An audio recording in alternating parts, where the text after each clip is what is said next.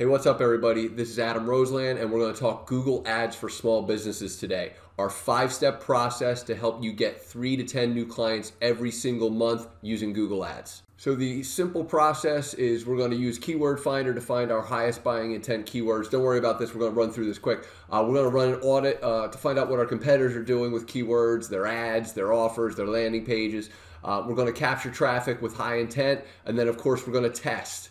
I'm going to walk you through how to set up a campaign, so don't worry about that. Then we're going to talk about taking that traffic to a specific landing page, focus on conversions and tracking it, and then again test. Step 5 is going to be utilizing a follow-up automation to minimize response time and maximize conversions. Now this may not apply to every small business owner. However, we found that it significantly increases our conversions when applied to our clients. A bonus step is going to be retargeting the traffic on Facebook and Instagram after they visit our landing page to increase our conversions even further. Now, obviously, this is a separate platform. It doesn't have anything to do with Google, but I do want to just explain it quickly because we do see skyrocketing conversions when we do this. Okay, so step 1, using KWFinder to find the highest buying intent keywords. Now, we've used a lot of different keyword tools. I'm going to take you behind the scenes in just a second on this, but I wanted to be very clear. I've tried a ton of KWFinder tools or keyword tools to find the most relevant, highest search results, all that stuff. By far, KWFinder is our favorite. Okay, so let's say you're a painting contractor, for example, as a small business. I can't do it for everything, so we'll just use painters. So really what we want to do is, what would people type into Google? Painter near me would be first and foremost, right? And obviously what we're going to do is nail this down a little bit further. We're going to be looking for painting companies, interior painters, exterior painters, painting contractors near me, professional painters.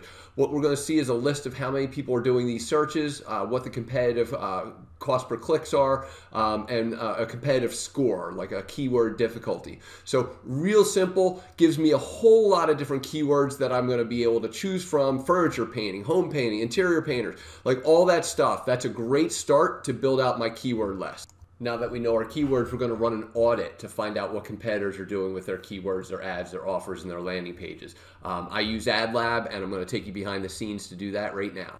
Okay, so here we are in the back end of AdLab, and basically I can run a keyword in an area. And so you can do Philadelphia, you can do a state like Pennsylvania, you can do a local town like Berwyn, you can do multiple states, multiple cities, all that stuff. And basically what it does, it just gives you a list of all the people that are advertising, how many keywords, how many locations they're advertising in. I picked 3 different areas near me, how many ads they've got running, and then you can see their contact information if you want as well.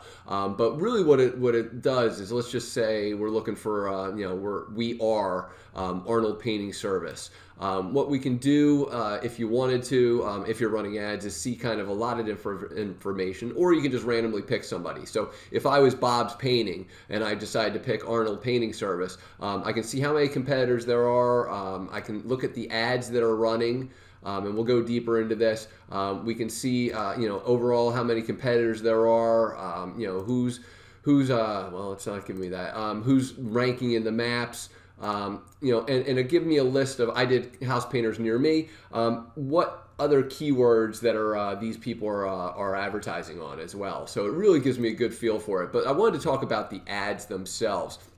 So and let's look at competitor ads, for example. So the top seen ads, this is Arnold Painting, which is me in this example. And then if I go down to competitor ads, I can see like 2 dudes. I can see Angie, Blue Frog, Nolan Painting, and see what they're doing on their ads. I can see what the title is, what the actual, whether they're using phone numbers or not, whether they're using extensions of any sort. Call outs, what have you, and then just see what their ads are. And generally speaking, the longer somebody's running an ad, I can test this every day, every week, whatever, the more likely they are to be doing some kind of volume with their business. I can also see if they're offering discounts or any price points in their advertising. When we talked about, again, the ad being house painters near me, are they using house painters near me in the actual ad? Or is it just a very generic, like affordable exterior painting or #1 rating? So from there, I can then see what their landing pages look like. And what I'll do is, I don't like to click on ads on Google, but I can see what somebody, Nolan Painting's landing page looks like. It's again focused on residential painting. I can look at Militello Painting. Again, see if they've got a phone number, email, what their landing pages look like, and that way I can set mine up to look similar.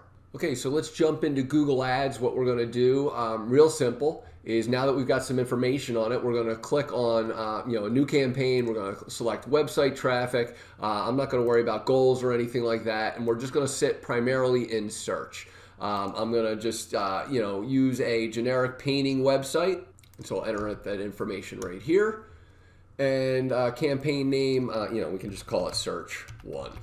All right, and then we'll continue. What we'll do is set a daily budget. You can set 10, 100, 25, whatever your numbers are. What do we want to focus on? I like to focus on clicks personally because I don't want to get into any conversion stuff yet. Again, we're going to focus solely on the search network. What we would do is then enter specific location, like my local area. So you can target as many different areas as you want. Get into that. You want to target English, and click next.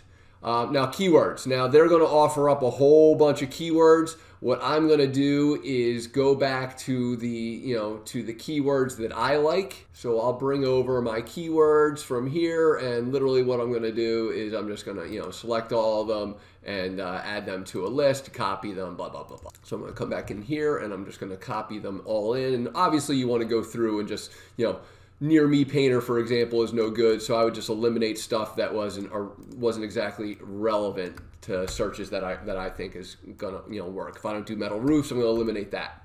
And then we go to our headline. And so again, what we're going to do is, type in a headline that we think is relevant based on what we saw. We're going to type in descriptions, and from there we're going to get it going. And obviously have a specific landing page set up. And then we're going to hit next and get, and it'll all be set up. So as mentioned, we're going to capture traffic with high buying intent keywords by using simple targeted Google ads. And again, we're going to test. So we're going to create multiple different ads and see what's getting the highest conversion rates and clicks and the like. From there, we're now going to take it to a landing page, focus on conversions and tracking, and test. And what we'll do is go behind the scenes at a landing page I created.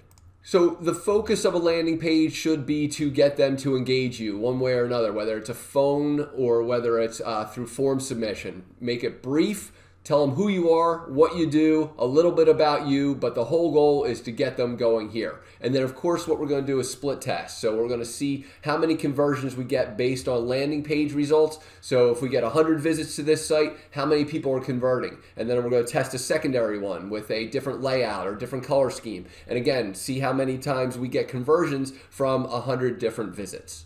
Okay, so let's talk quickly about how to use automation to increase your conversions. So what we do is we create, and this is our system, and there's a link for it here. It's a simple automation that would be like, hey, here's how we do exterior painting once they submit a form. And the whole idea would be to, and I'm not sure why, there it goes. Autofill information, drive them to a call to action, and schedule a visit for a quote or something like that if I'm a painter. Because obviously I need to be on site to give them pricing so that we can get this done. But sometimes people prefer to just get emailed, or they prefer to get text messages. So as soon as they submit that information, we're giving this over and we're sending this over in a minute. 2 minutes later, then we're sending an about email the next day. You didn't schedule a call. If they didn't schedule. If they did, we obviously take them out of this. Some insider information, and then just automated follow-ups so that you don't need a salesperson to continue to call, but you can constantly be getting little pokes because you need to get 7 mentions of your name in somebody's head usually before they take action. So